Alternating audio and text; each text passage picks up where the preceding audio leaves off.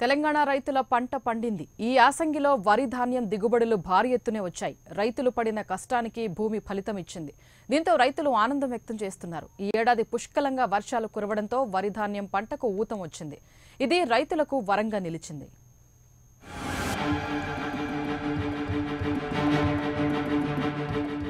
తెలంగాణ రాష్ట్రంలో ప్రస్తుత యాసంగి సీజన్లో వరి ధాన్యం మార్కెట్లను ముంచెత్తనుంది. విస్తారంగా కురిసిన వర్షాలతో నిండిన ప్రాజెక్టుల ద్వారా పుష్కలంగా నీటి సరఫరా జరగడం, చెరువుల కింద సాగు విస్తీర్ణం పెరగడంతో ధాన్యం దిగుబడి గత ఖరీఫ్ కంటే అధికంగా ఉండనుంది. ఈ యాసంగిలో ఏకంగా 59 లక్షల టన్నుల మేర ధాన్యం సేకరించే అవకాశం ఉంటుందని పౌర సరఫరాలు, వ్యవసాయ శాఖలు అంచనా వేస్తున్నాయి. ఇది గత ఖరీఫ్లో సేకరించిన దానికన్నా ఏకంగా 12 లక్షల టన్నులు అధికంగా వచ్చే అవకాశం ఉండటం విశేషం.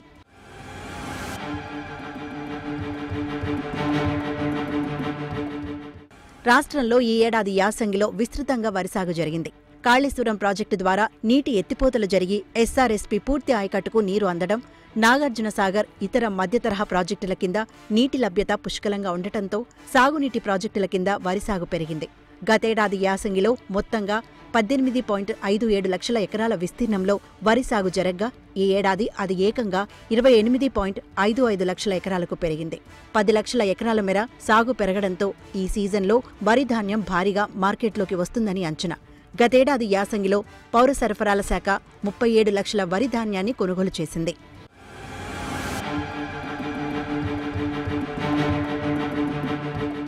మొన్నటి ఖరీఫ్లో 47.11 లక్షల టన్నులు సేకరించింది. అయితే ఈ యాసంగిలో రాష్ట్ర చరిత్రలో ఎన్నడూ లేనంతగా ఏకంగా 59 లక్షల టన్నులు సేకరించాల్సి ఉంటుందని పౌర సరఫరాలు, వ్యవసాయ శాఖలు అంచనా వేశాయి. ఖరీఫ్ కన్నా ఏకంగా 12 లక్షలు, గతేడాది యాసంగి కన్నా 22 లక్షల టన్నుల మేర అధికంగా వచ్చే అవకాశాల నేపథ్యంలో ముందస్తు ఏర్పాట్లకు సిద్ధమయ్యాయి.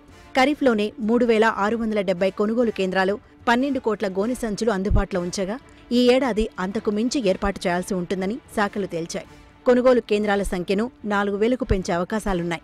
ఇక ఖరీఫ్లో 8626 కోట్లు సేకరణకు వెచ్చించగా ఈ సీజన్లో 10,000 కోట్ల అవసరం ఉంటుందని లెక్కిస్తున్నారు. ఈ సీజన్లో సైతం క్వింటాలు గ్రేడ్ ఏ వరి ధాన్యానికి 1835, కామన్ వెరైటీకి 1815 రూపాయల చొప్పున అందించనున్నారు.